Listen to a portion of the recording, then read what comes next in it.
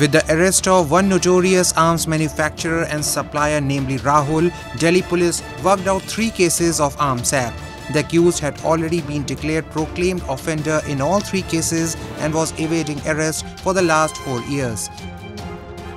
The police team received specific information regarding the movement of the accused person. Under this, a police team conducted a raid at his village Musepur of Distt, Bharatpur in Rajasthan and arrested the accused.